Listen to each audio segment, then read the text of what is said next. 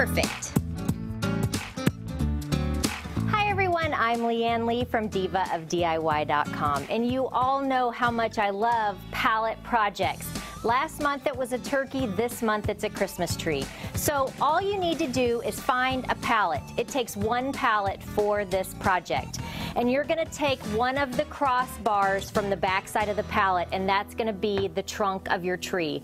And then you're going to remove all of the other palette boards, and I've told you before the easiest way is with a Sawzall and a metal blade and just cut right through the nails. Once you've done that, then you just want to cut all of the boards and make graduated lengths so it starts out long and then gets shorter as we get to the end. And then it's just air nailing these on, and you could use screws if you want. Ready?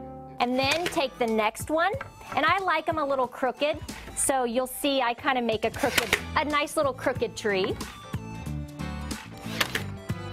Now that we have all of our boards on our tree base, it's just a matter of taking our acrylic paint and painting on our color.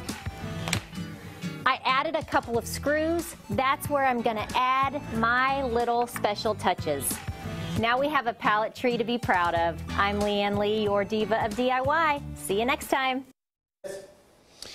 You can catch a live segment with the Diva of DIY on KC Live on Wednesdays. You can get more of her great ideas on her website. The link to that is on our website, KSHB.com. Just click on the KC Live button. A lot of fun stuff to do. Yeah, whatever project you're working on, do it inside.